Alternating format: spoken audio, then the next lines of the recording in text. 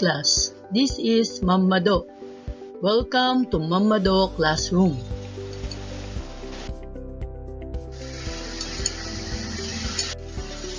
Our lesson for today is about adding and subtracting decimals through thousands.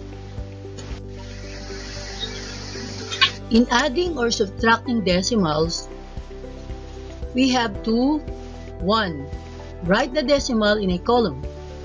Align the decimal points. Use 0 as placeholder when needed. 2. Add, subtract, as you would add, subtract whole numbers.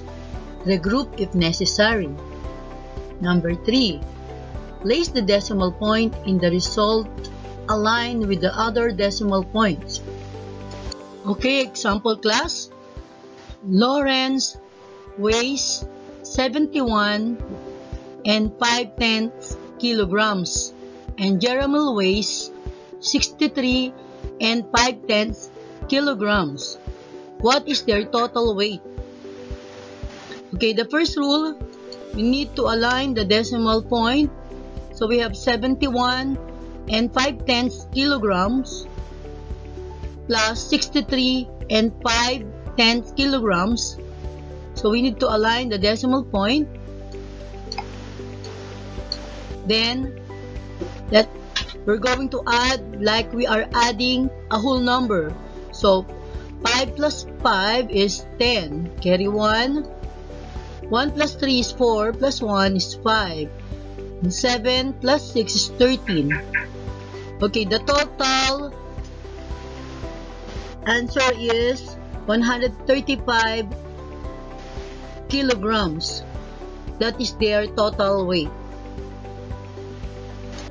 Another example, Donna's weight is 72.5 kilograms and Chachi's weight is 61.5 kilograms.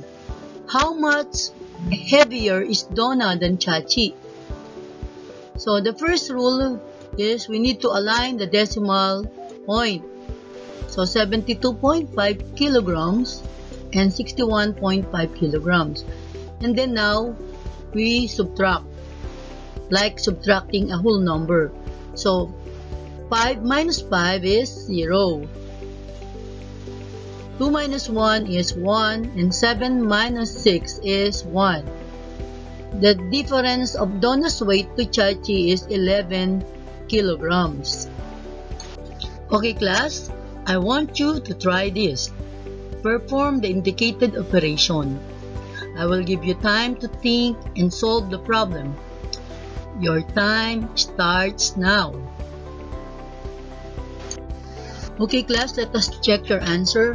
So we have here 13 and 52 hundredths plus 8 and 210 thousandths plus 32 and 81 hundredths is equal to 54 and 54 hundredths.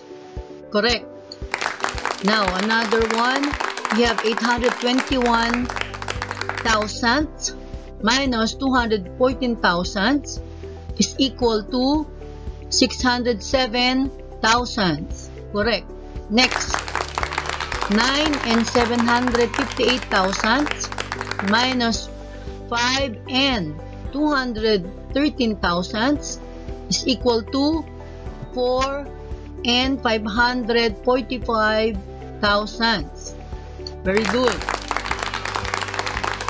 Another one, we have 37 and 2,134 10,000ths plus 428 thousandths is equal to 37 and 6,414 10,000ths.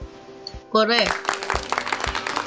Number 5, we have 75 and 218 thousandths minus 5 and 8,213 10,000ths is equal to 69 and 3,967 10,000. Very good.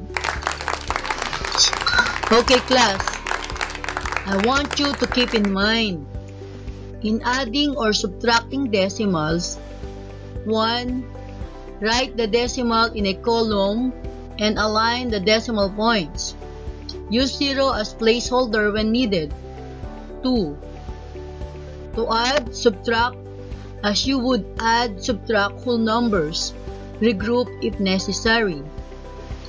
Number 3.